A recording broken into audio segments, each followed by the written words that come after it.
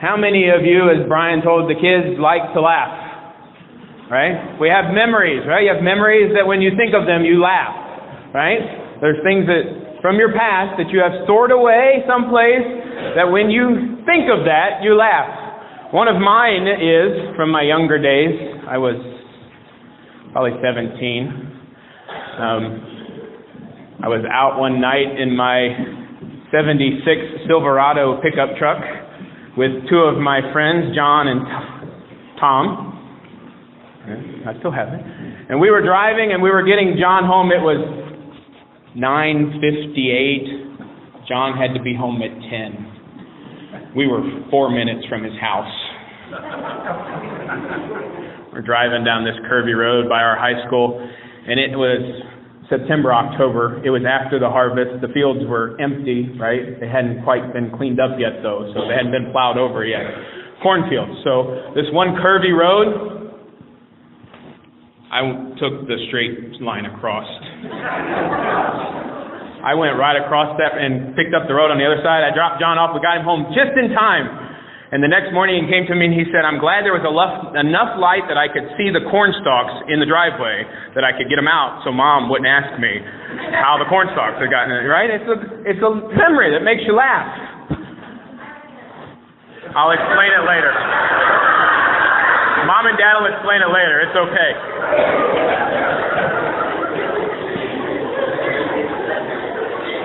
We have memories that make us laugh, like that one. You're all going to remember that for years to come.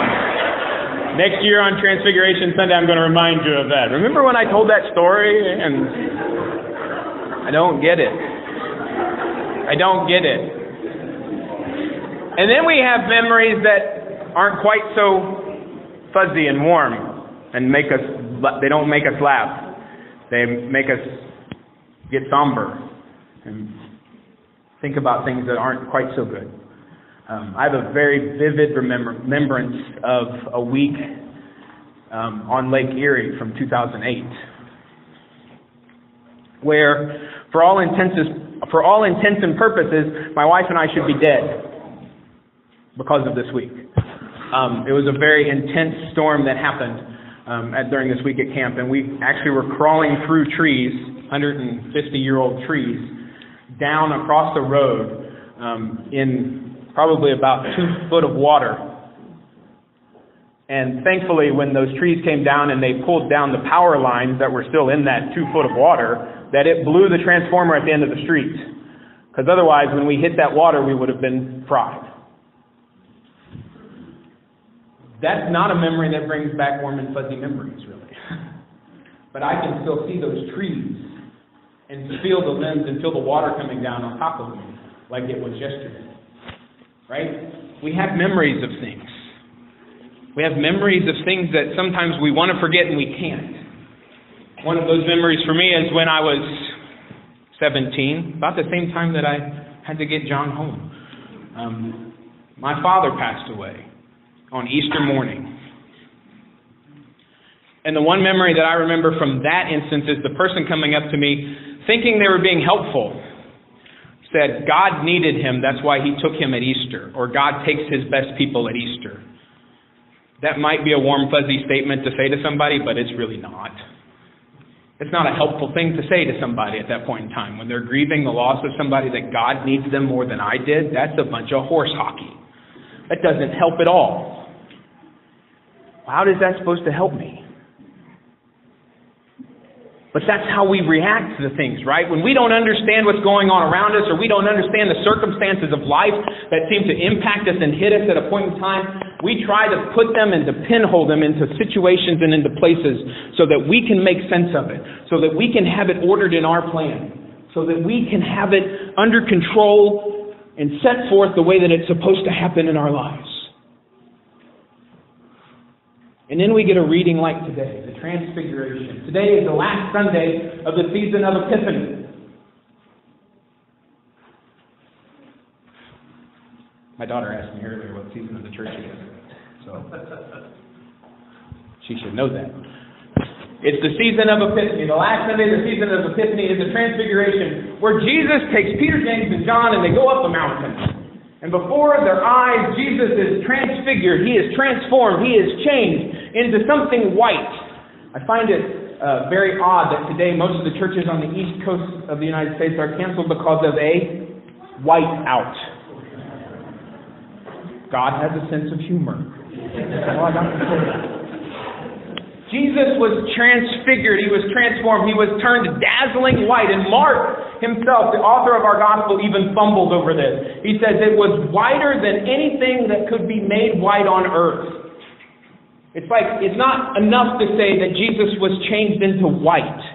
It's that Jesus was changed into a white that you can't possibly understand. Right? We can't understand it. And Jesus was transfigured, and Peter standing in front of him, I can almost imagine it. Peter, and I can imagine me being Peter, right? Standing there going, how about we build 3 tents? We'll just put them up and we'll just stay up here for a while, right? And the tent seems to be, for us, out of the ordinary, out of the blue, but it's really not, because this all plays into the Festival of Booths, which is the Festival of Tents, which is a huge Jewish festival, which was 6 days from the time of the things that just happened. That's why it says at the beginning of our reading, 6 days later.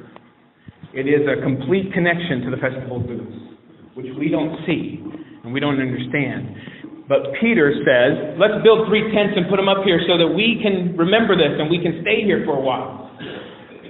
He's trying to make a memory. He's trying to place things into order so that he can understand them, to make them fit into a system that Peter wants them to fit into.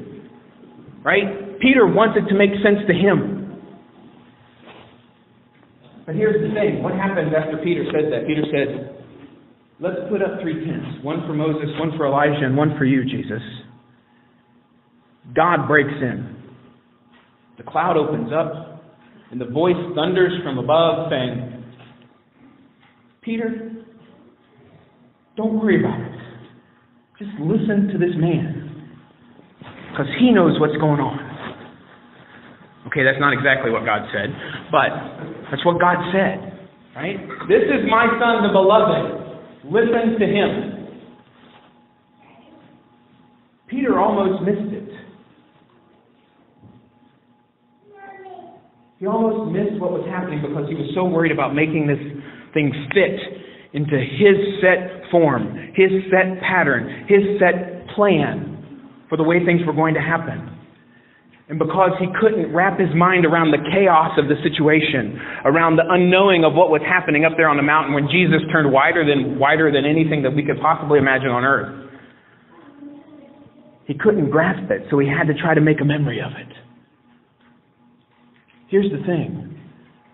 We talk about God's plan for us, and God has this plan, and God has this life set out in front of us. What if there is no plan? What if God loves us so much that no matter what happens, that He's always going to be with us? That even in the chaos of standing there with Jesus on the mountaintop where He meets Moses and Elijah, and they're talking about all the things that have happened and all the things that are yet to come, and we don't get it. And we try then to push it into our plan and our form. It's just God trying to tell us that no matter what happens in this world, I'm always going to be there with you.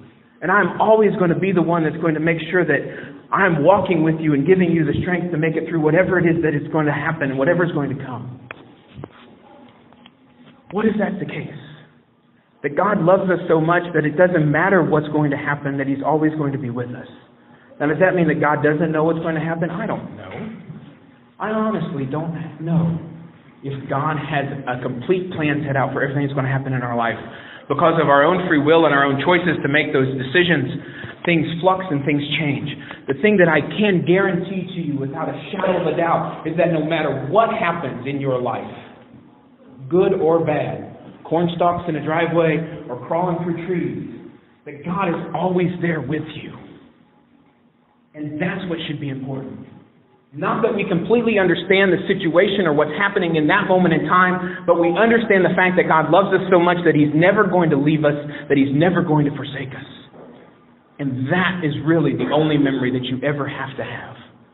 The memory that God loved you so much, that He died for you on a cross, That He became whiter than white, and He shines in the darkness so that it can't even overcome it. That even the slightest bit of darkness is going to be chased away because Jesus loves us so much.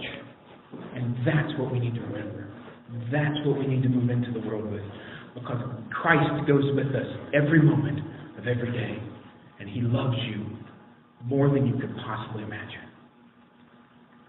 So hold on to those memories and laugh a little. And remember that Jesus loves you. And that He always walks with you. No matter what happens. Whether you understand it or not. Jesus is always there. Giving you strength and hope. So let's go out there and tell everyone that they too can have that strength and that hope. Because Christ loves them just as He loves us.